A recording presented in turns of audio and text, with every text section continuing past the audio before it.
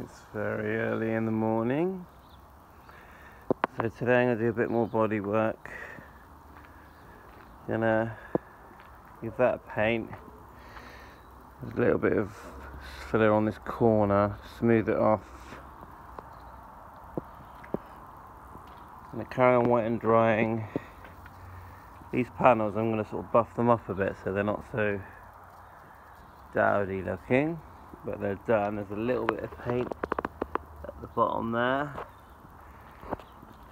I'm going to give another coat of paint on that beetle logo. I've been wet and drying these bits so they're all smooth to touch, but there's no join where the paint changes colour. Even this, wet and drying it, getting it all smooth. Sort of wet and dried the wings. I'm going to wet and dry this a bit, just remove this slight bit here. I think it'll come off quite easy with a bit of T-cut actually. Still got that repair there to do.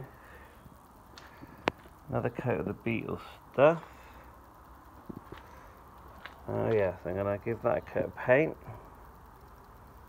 It's all been wet and dried, it's nice and smooth. There's a bit at the bottom here. It's all been wet and dried, it's nice and smooth. But this panel is very good. This panel. That rear wing is fine. Then we've got, this has all been wet and dried. Ready for a coat of paint. See here, it's all nice and smooth now to touch. This has been wet and dried smooth, this needs a little bit more here. And the bonnet is fine, I mean, shall I say the boot lid is fine. I'm going to keep it as it is, clean it up. Just this slight edge here. And so, yeah.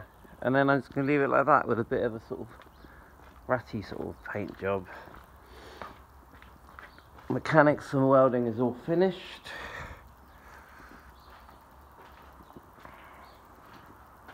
And today I'm taking it for a drive because it's a dry day. I only drive it if it's not raining. I don't drive it in the rain, even though I have been caught in the rain. I fixed these washers yesterday, so they're squirting nicely. Windows all need a clean.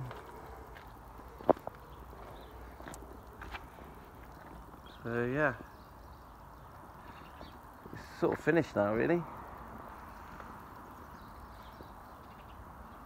My little 71 Beetle